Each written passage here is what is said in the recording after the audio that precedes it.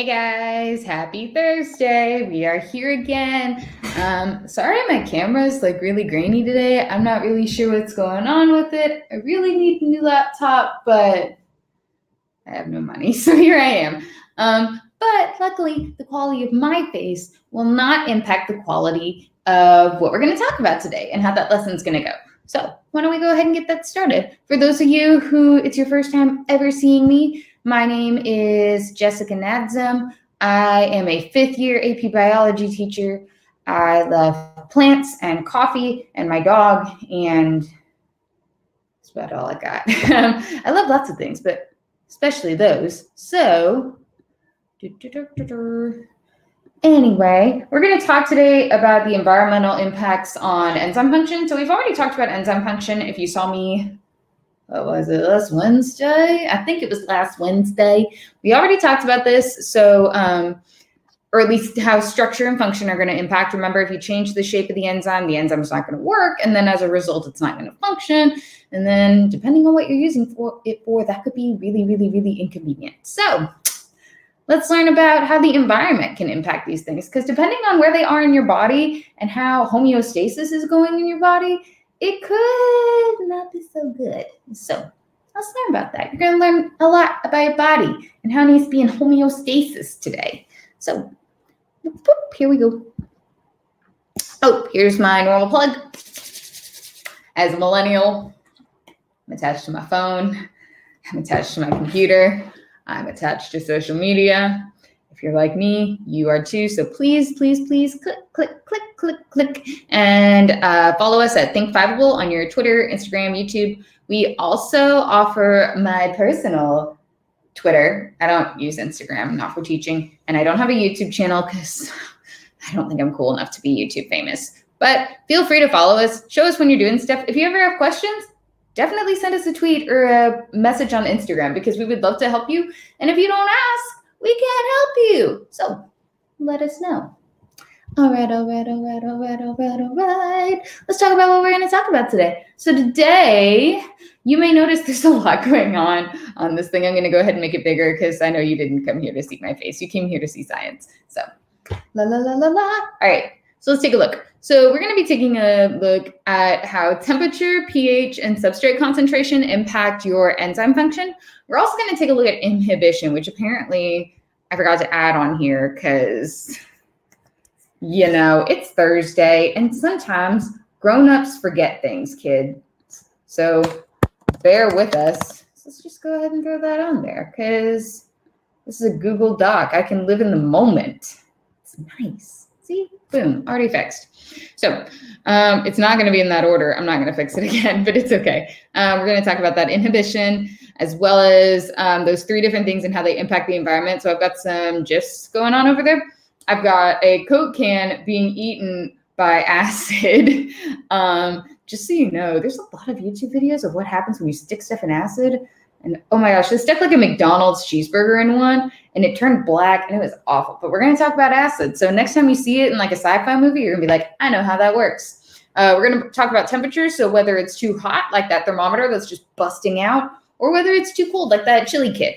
We're going to look at all that. And then question mark, we're going to look at some practice AP questions, which I know that's what y'all really want anyway, because you're like, I gotta get ready for my test. So my teacher still teaches me. Your teacher's going to teach you even if your teachers love you. So even if they sometimes are a little cranky with you, they still love you. I promise they wouldn't do this job otherwise.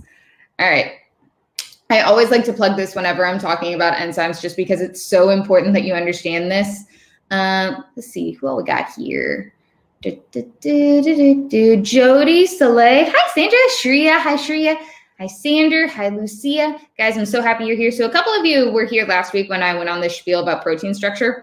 I'm going to keep it brief, but I just want to remind y'all, protein structure is going to be so important to this because if you don't understand it, enzymes are rough. So just a quick reminder, enzymes are proteins. Proteins have 4 levels of structure. As they get more complex, that's because there are more bonds that hold those amino acids together. Those bonds can be between R groups or between carboxyls or amines. Those are going to be the basic structures in the actual amino acid over here. And so you've got to have your protein structure mastered or your head is going to hurt. So just wanted to plug that because we're going to get into some complex stuff today. Please let me know if you have any questions because that's why this space is here. Otherwise, you could just watch like a Khan Academy video or something, except I'm here to answer your questions. Whereas if you were just watching Khan Academy, you'd have to be like, aren't you glad I'm here? I promise not to make that face again.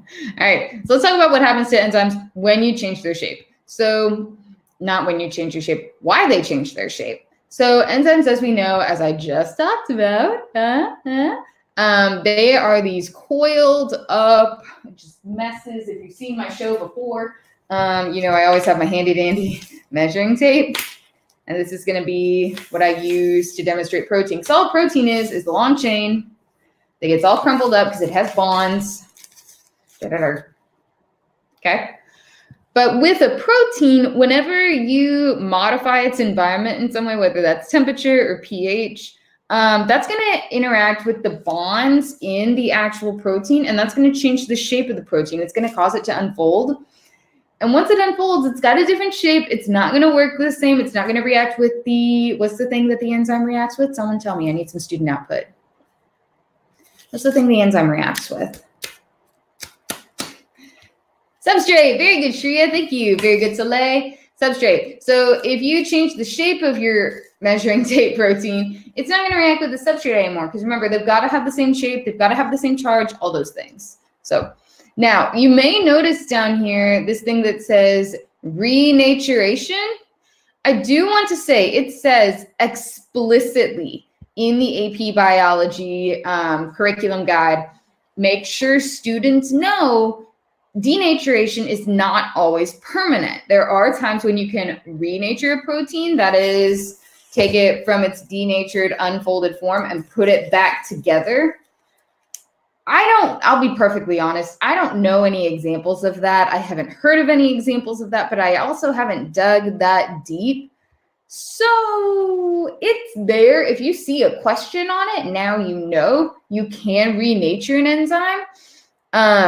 But again, I don't know of any specific examples. I know more about why they denature in the first place.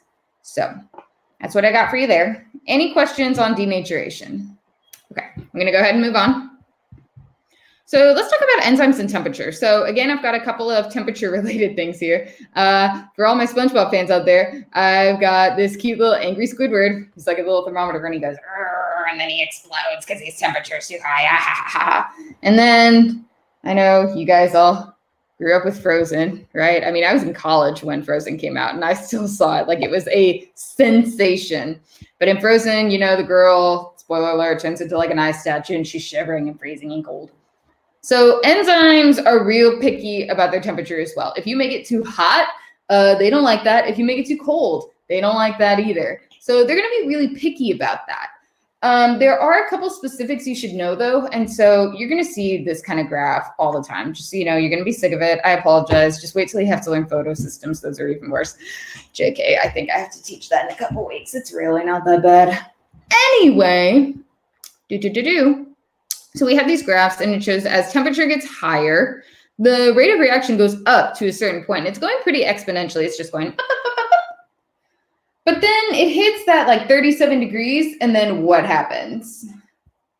What happens at 37 degrees Celsius? It goes down, it denatures. Very good, Sandra. Very good, Shreya. Pop quiz. What is 37 degrees Celsius in Fahrenheit? Does anyone have an idea? If you don't know, 98. It's actually, Shreya, very good. It's 98.6.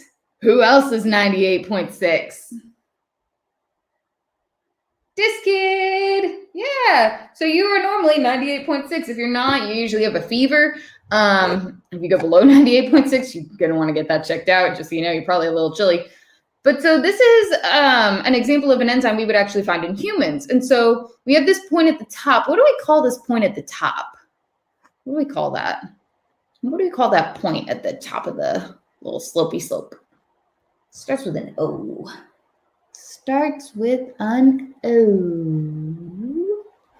3, 2, 1. Okay. So This part up here, this is called the optimum. So where the rate of reaction is highest, we can see that the optimum rate of reaction occurs at that 37 degrees Celsius. That's the optimum. That's a very common question on AP exams. What is the optimum? So I would scribble down that vocabulary in your handy dandy notebook. Yeah, that was a Blue's Clues reference. I hope you guys know what that is. But so enzymes have that optimum temperature. In the case of it being too cold, what happens to molecules and atoms when temperature is lower? What happens? This is going back to like your physical science and chemistry, but humor me. What happens to molecules when it gets cold? They put on little sweaters. Very good, Shreya. They slow down. So molecules are constantly bouncing off the walls. They're moving, they're bouncing. They're like little ping pongs. Oh, and Sandra, good point too. They get compacted. They get pushed closer together.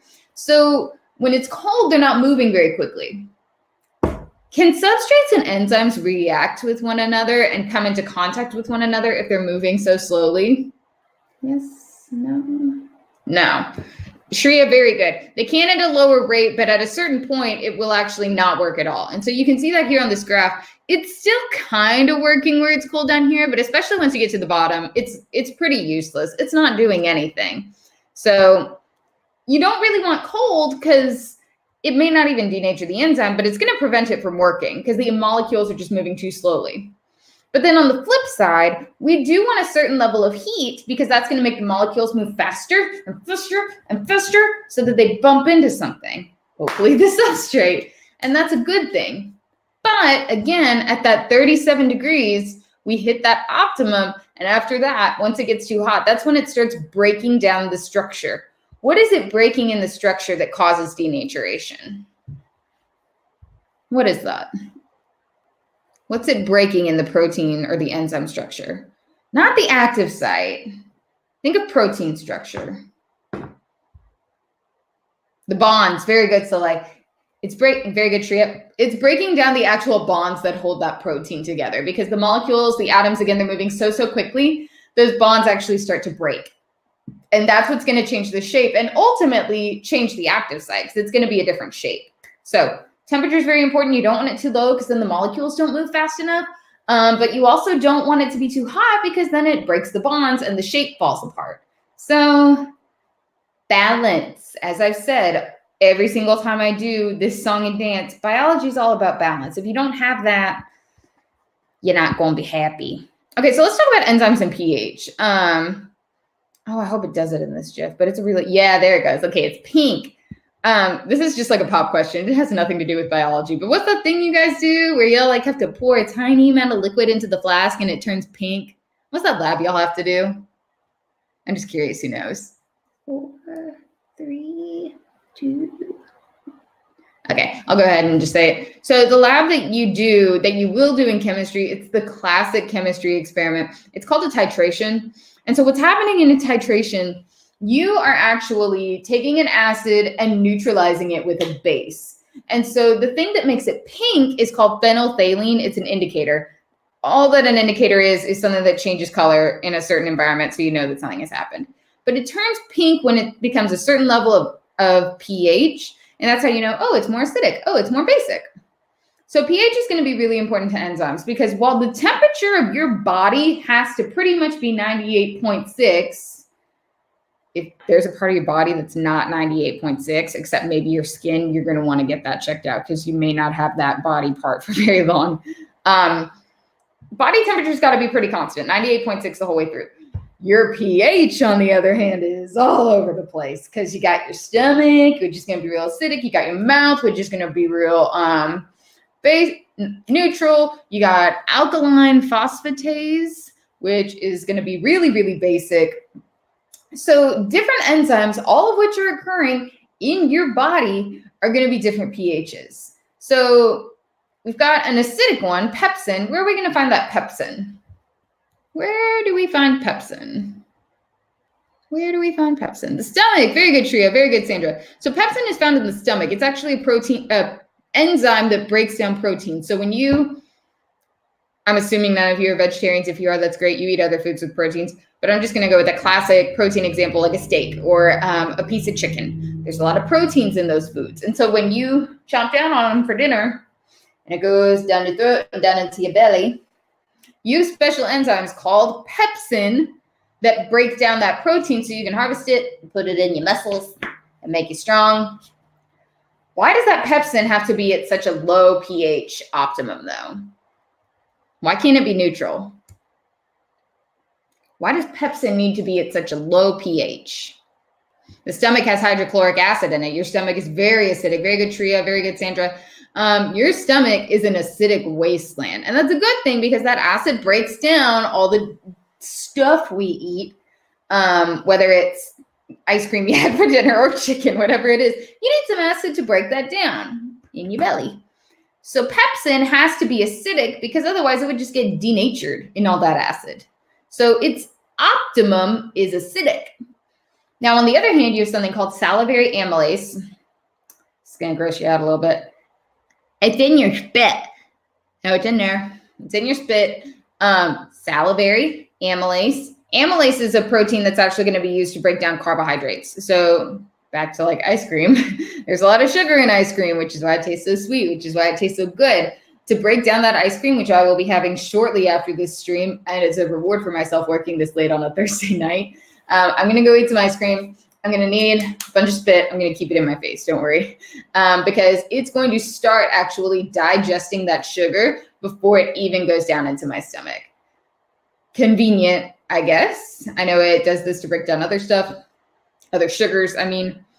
But it's got to be a real neutral pH. Why does salivary amylase need to be a more neutral pH? Why can't it be acidic? It's for digestion, the same as pepsin. Why can't salivary amylase be acidic like pepsin? Think, think, think. The mouth isn't as acidic. Very good. Your mouth is pretty neutral. I mean, I could do something gross, but I'm not going to. I could like, you know, the thing where you like lick your hand or whatever.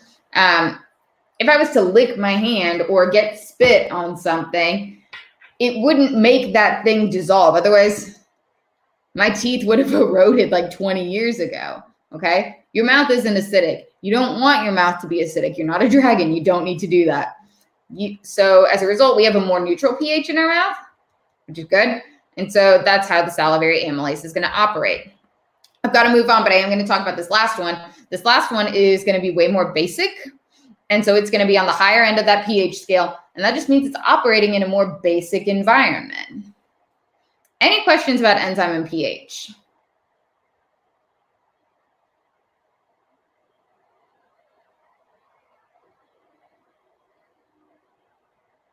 Okay, go team. I'm going to go ahead and I'm still talking about pH here. I need to stress something to you, so I'm going to make my face big for a minute, stress the importance of it. You don't have to know this equation. You don't have to be able to do calculations with it. You do not have to do that.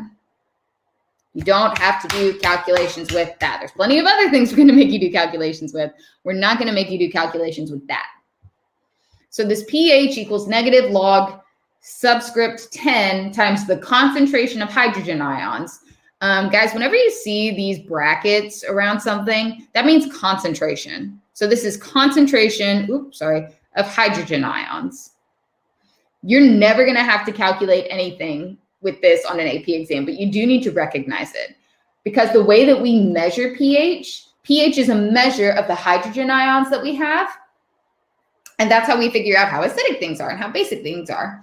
Because if you look, make this bigger here. So if we say an acid is strong, that means it dissociates. That means you've got ions and they completely disconnect. So HCl, what kind of acid is HCl? What kind of acid is HCl? What do we call that acid? What is HCl? Someone said it earlier in the chat. What is HCl? Hydrochloric acid. Very good, Shreya. So hydrochloric acid is HCl. That's the one you always see in the movies. They're like, I'm going to dump hydrochloric acid on him. That's what they do. Because hydrochloric acid, especially in strong molarities, large molarities, is highly corrosive. I mean, it can dissolve a car. It's bad. Because when you dissociate these hydrogen and chloride ions, That is, you separate them, they are just going to eat away at everything because those negative charges are just, and positive charges are just looking for stuff to chomp, chomp, chomp. So that's how pH works. And it's going to impact protein structure because you're going to go from having this cute little loop-de-loop, and that's where your active site is, and it's going to completely unfold. The reason for that is if you've all of a sudden got all of these little hydrogens floating around and OHs or whatever, it's going to completely interrupt the hydrogen bonding of the protein. What levels of protein structure use hydrogen bonding? What levels of protein structure use hydrogen bonding? Remember, there's 4 levels. Which of the 4 use hydrogen bonding to make the protein fold up? Secondary is 1, very good. What else? Tertiary, very good, Tria. One more. Quaternary, very good, Tria. Secondary, tertiary, and quaternary. So I'm going to go back to this for just a second. So you can see here, secondary structure, it's going to use hydrogen bonding. Tertiary structure is going to use it as well. It's not in a picture here, but it does occur. Quaternary structure is going to have hydrogen bonding as well. So if you're messing with 3 levels of protein structure, pH can be extremely detrimental to an enzyme because it's going to completely unfold all those bonds, completely denature it. It's no bueno. So does anyone have any further questions on pH and how it's going to affect enzymes? All right, let's move on. You guys are so quiet tonight. Y'all need a Thanksgiving break. That'll help, or a fall break. Okay. Let's talk about substrate concentration. What's a substrate? What's a substrate? It's a reactant. Very good, Tria.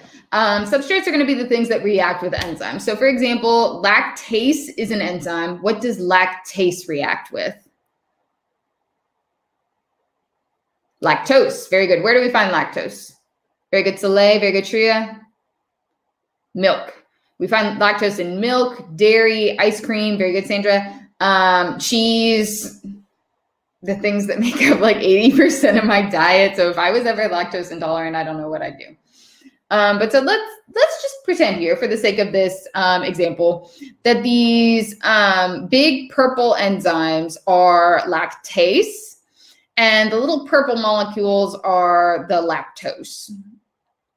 So when we have a low substrate concentration, remember those brackets surrounding something, that's concentration. So when we have a low substrate concentration, that means we have a bunch of reaction or a bunch of enzymes, not so much substrate.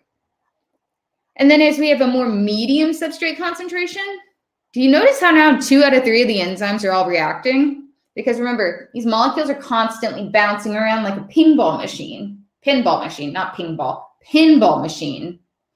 And so they're hoping just to bounce into the right enzyme. So then by the time you get to the high substrate concentration, all of the enzymes are taken up. And you see here how it plateaus.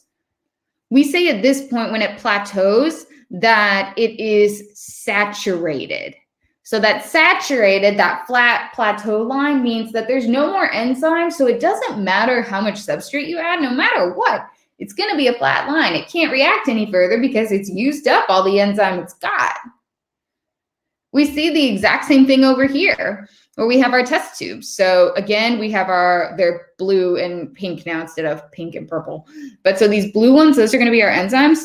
And there's only one substrate in there. We get up to 5%, we got 2, 10%, we got 4, 20, 40, and 80%. By the time we get to 80%, we've only got like 7 or 8 enzymes, but all that substrate. And so all that substrate is going completely unmatched because there's no more enzymes. And so we say it's saturated, it's completely plateaued. That's what that graph is going to look like. I'm going to warn you guys now, they love to ask about these graphs, about the temperature graph, and they're going to want you to draw a curve to show what it looks like. The pH graph, they're going to want you to draw a curve to show what it looks like. The enzyme substrate concentration, they're going to want you to draw a graph that shows what it looks like. So in your notes, in your flashcards, whatever it is you do, you need to practice drawing those 3 graphs and be able to identify the optimum and the point of saturation. Optimum, point of saturation for those 3 graphs. Does anyone have any questions about these? We're about to move into competition. All right, y'all, on the go. We're just moving and grooving. So let's talk about competition. So we're going to talk about 2 types of competition today. Inhibition is basically any time a reaction can't occur because something is inhibiting it. Something is stopping it. I like to think of it as like when there's a boot on someone's car, you have altered the shape of the vehicle and now it can't drive. So you're sitting in your car and you're like, I want to go places, but you can't because there's a boot on your car. I also think of sports in basketball when the guy's like, not in my house, if you've ever seen that commercial, and when they completely block a goal. Or just like Wonder Woman, so she's like, no, no, no, no, no, no, no. It's blocking the reaction. It's blocking the thing from happening. And that's competitive inhibition. There's something competitive getting in the way. So the way this works in enzymes, you have the active site, and the active site normally reacts with the substrate, does the little induced fit thing, and then it goes off and does its thing. It gets recycled, whatever. But when you have a competitive inhibitor, there's something that fits in that active site that is not the substrate. And it can actually block the enzyme, which means the substrate can't get to it. And so if we look at this graph, we see the substrate concentration goes up and it plateaus right around here. But when you add a competitive inhibitor, it's actually just a gradual positive curve. Because remember, those molecules are constantly moving. So it doesn't mean that every single one is inhibited. It just means that there's a higher chance some of them are going to be inhibited. Does anyone have any questions about competitive inhibition before I go on to the example for it?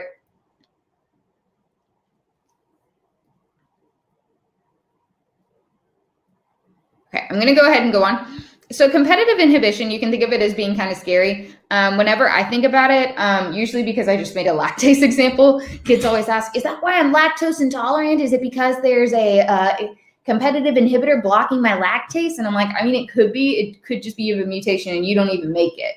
But the other time that I think of competitive inhibitors, they're actually really beneficial in medication. There's actually a competitive inhibitor called methotrexate. It's a pharmaceutical drug. It's been around for a while. And it's used to treat arthritis and certain types of cancer. The reason is it blocks a certain enzyme that is made by cancerous cells and prevents them from creating more cancer cells. So sometimes competitive inhibition is a good thing because, I mean, we don't want more cancer cells, that's for sure. We want them to go, Wonder Woman, no, no, no, no, no.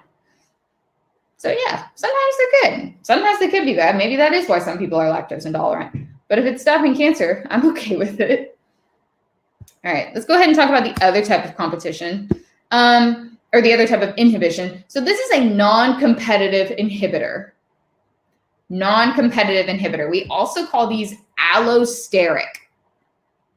So non-competitive inhibitors, I like to think of them as like an on-off switch.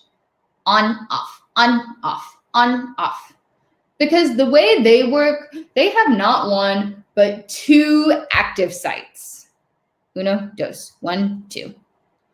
And so one active site is just for the enzyme. So you can see here on this one, it's got the active site, it's got another active site, and it's got a substrate. But it's also got an inhibitor. And if the inhibitor binds to the second active site, what do you notice about the other active site? If the inhibitor binds, what happens to the active site? It changes shape. Very good, Soleil. Very good, Sandra. And so can it do the reaction anymore? No. So these are, like I said, on-off switches because if the inhibitor is attached, that essentially turns the enzyme off. But then if it unattaches from that second active site, then it's back on. So it's that on-off type thing. So we see this in, there's a drug called penicillin. You may have heard of penicillin. It's an antibiotic they give you when you're sick.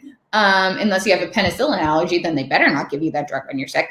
But penicillin is actually an allosteric inhibitor that blocks enzymes in bacteria from creating cell wall. In case you didn't know, the bacteria that usually get you sick makes cell walls. And that's why it's hard for your immune system to kill them and make you better. So penicillin will actually stop those bacteria from making a cell wall so your immune system can swoop in and be like, ha, ha, ha, I got you. That's what they do. They speak. They're sentient. You get my point, though. So that's an example of a non-competitive inhibition that's going to be really, really good because it turns off that cell wall making in enzymes in bacteria that make you sick. I'm sure there's other examples that are probably not as good for you, but that's the example I have. So again, going back to the importance of graphs, you can see here you've got a competitive inhibitor and then the normal enzyme. So we've already seen these black and red lines. A non-competitive inhibitor is going to usually be a lot more impactful on reaction rate. You can see this blue line is a lot lower than the other two. There's a lot less reaction going on, and it's plateauing a little bit earlier. So non-competitive inhibitors are going to be really, really effective at making sure the reaction doesn't occur. Does anyone have any questions about allosteric or non-competitive inhibition?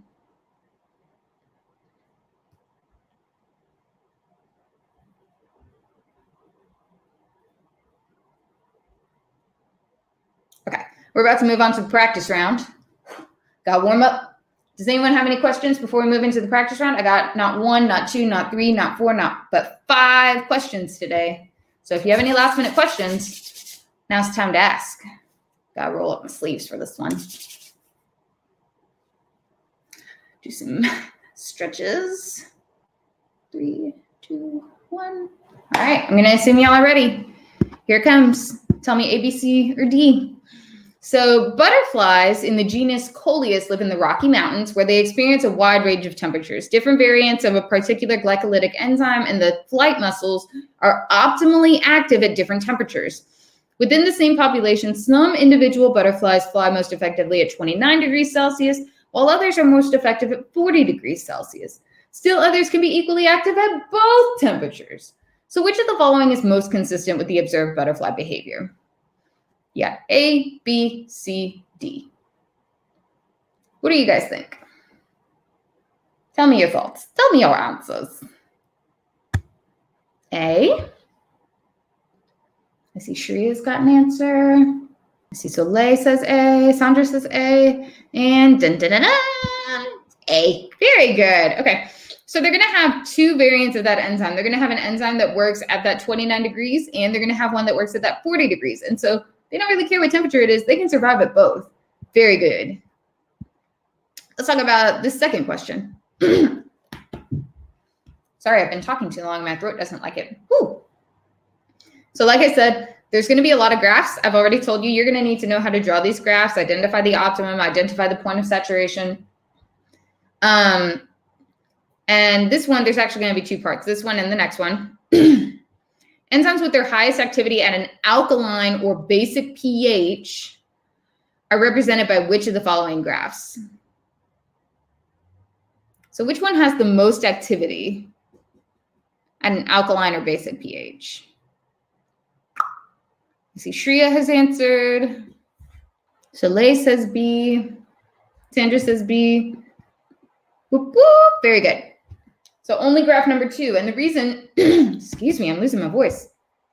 It does hit that point of saturation, but by the time it does it, it's all the way over here in the basic part. Over here, the optimum's in the acidic. Over here, the optimum is super in the acidic. And over here, it doesn't really seem to matter. I'm so sorry. I don't know what's happening to my throat. Okay. Next part of the question. So graphs representing enzymes sensitive to changes in pH. So these are the most sensitive to changes in pH are going to be which ones? Which one cares about a change in pH? A, B, C, D, or E? 1, 2, 3, or 4? Tell me your answers. Tell me things. Pretty please. And this should say question number 3. Sorry, we are in fact on question number 3. We're already halfway there, y'all. I see E. I see E. Come on, Soleil. What do you think?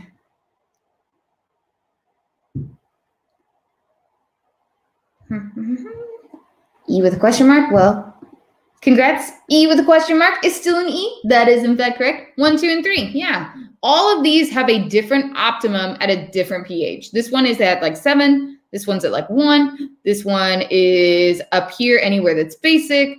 They all have a different optimum. Whereas this one, it doesn't care. Sorry, I'm not pointing.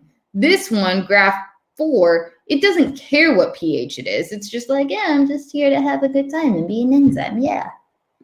Very good, guys. All right, question 4.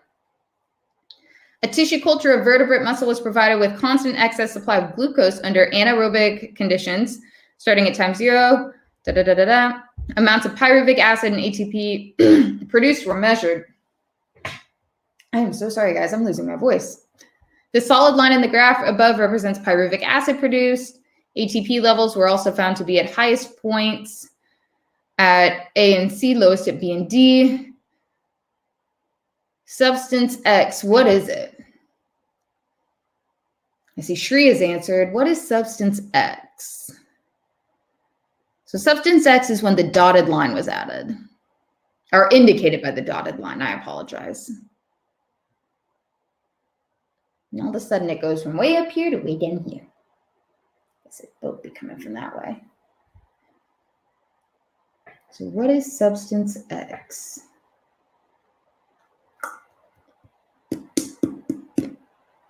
Okay, Shreya, Soleil, both saying inhibitor. What do you think, Sandra? Tell me, Sandra. B? Ooh, it's B. Very good. It's an inhibitor. Yeah, because you guys saw earlier, whenever it's super low down on the graph like this, like completely cuts the reaction rate, yeah, it's going to be an inhibitor. Great job, guys. All right, last one. You tell me, which one's going to be used to determine the rate of an enzyme catalyzed reaction? What would you use? BBB?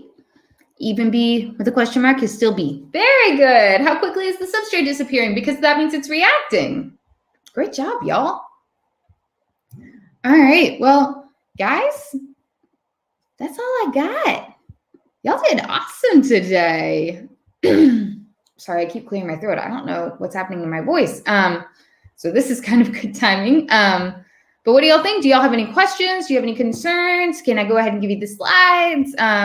I know this went a little bit quicker than I thought considering it's so much information, but like I said, it's mostly just the graphs and the optimum, the saturation. As long as you know how the environment is going to impact those enzymes, you're going to have it down. That's pretty much all you need. So, questions, comments, concerns?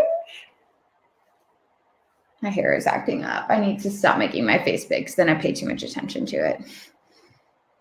Which graphs do we need to know? Very good question, Soleil. I would know temperature, pH, and substrate.